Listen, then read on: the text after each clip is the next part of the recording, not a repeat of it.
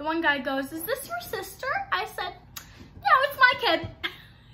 What are you doing? Yeah. What are you doing? Oh, bless you. Baby? No. Oh, can we tell our story first? So we had quite the spill. Oh no. How do we do that? I stole a kiss. I stole a kiss. I stole a kiss. Okay, go get it. Hey guys, it's Kat. Today I'm going to be talking about having to call 911 on my toddler, or for my toddler. So we were going about our day as normal, and we decided to, what are you doing? Come here. And it was time to start getting ready for bed, so I started to gather the stuff up, and I moved the gate out of the way like I normally do. And I keep it up when she's down here, and, you know, when we're upstairs, I don't, because it doesn't go upstairs. And I turned around for a second, and little one darted up the steps. I didn't see that she was darting all the way up, because usually she only goes up one or two. So I didn't notice that she had gone completely, hey, that's lucky, upstairs. And then all of a sudden, I look, and she's at the top of the steps. And right as I look, she like leans over and tumbles all the way down. And I mean, I watched and I couldn't do anything. It is an awful feeling to literally watch your 1-year-old tumble down the steps and you not be able to do anything. Like, I could see her and I watched her hit her neck, and oh, it was so scary. And then I grab her and I try to make sure, like, obviously I pick her up immediately because she was starting to squirm, and I wanted to make sure her neck, I wanted to make sure her neck was like stabilized, because if there's a neck injury or head injury, you want to just like make sure they don't move it, because it could completely hurt them really bad. And keeping a toddler still is nearly impossible.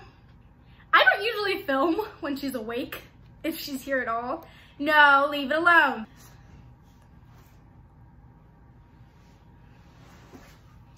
So I call Bobby, he doesn't answer, so I'm like, well, I don't know what to do. I brought her over to like the living room area, so I call 911. I'm like, my 1-year-old just fell all the way down a flight of steps, and I don't know what to do. I don't know if she's hurt, and they asked for my address, and they send the ambulance here, and it sounds not as bad as it was, and it was just really scary because I watched her hit her neck and her head really hard, and like, I almost wish I was vlogging to see my own reaction. I mean, the first thing I thought was she snapped her neck. So I hear the sirens, they told me to unlock the door anyways, and I'm holding her and I'm just like, my baby, and they get here and they check her out, and she wouldn't let them touch her or anything, and no.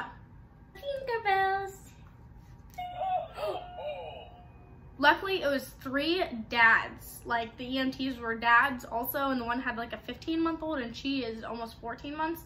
So he was able to like relate, and they like looked at her eyes and kind of felt around and made sure like she didn't have anything that was broken. They said I could have her taken to the emergency room. Ooh, ooh, ooh. Come here. To have further testing done, because obviously they can't see what all is going on inside. Oh, there's obviously stuff that could be going on that they can't see, like what's happening internally. They said I could take her, and I said, okay, well, I don't know what to do. And they all ended up coming to the agreement that like, yeah, you probably don't need to take her. Just, she seems, since she's acting normal, just keep an eye on her. So I had her stay up for a little bit. Yeah. More? More? More? Can you show me more? No. Yes. Say please. Please. What? Ooh. Ooh. No. Yeah. Right over there. Look, right there. Here. Go get it. Go get something. Yeah, right there. Go ahead. Yeah. At that point, I had like 100 missed calls from Lee, because I don't usually call him if I have her, because unless I'm wanting him to get her, and it wasn't. So he probably knew it was like an emergency that I called anyways, because I had just gotten her not that long ago. So I called him back and told him what happened. He was really mad that I didn't have the gate up. So I called my mom because he was wanting to pick her up, and she came down to the house, well, down, because it's actually north, up to the house, whatever. And she, like, we all hung out for like an hour or so. I made sure to keep Mari up for a little while, and when she went to bed, I was just like up for a little while, just watching on her.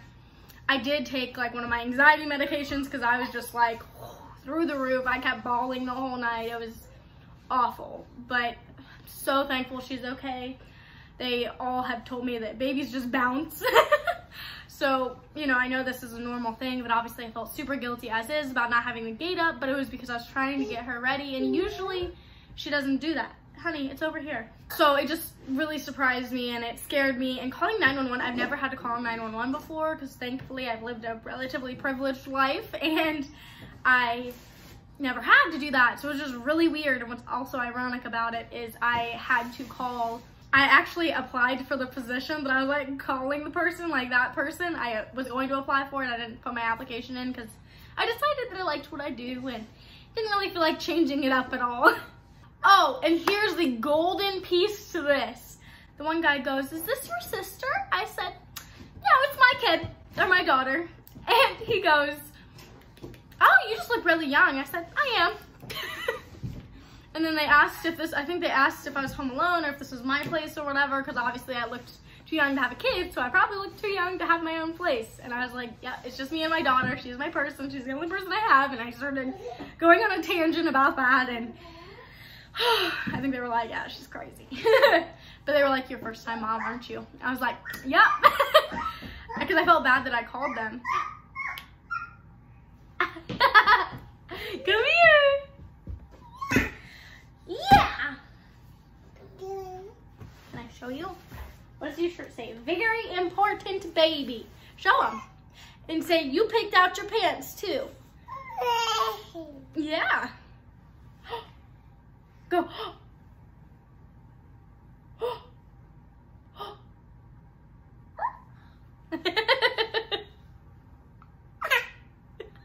I love you.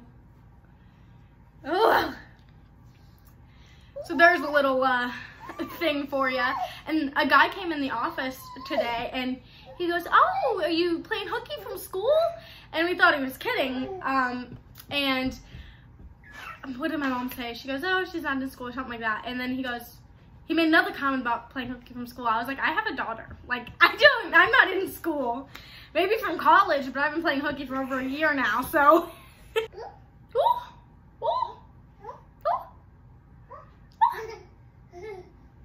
Yeah.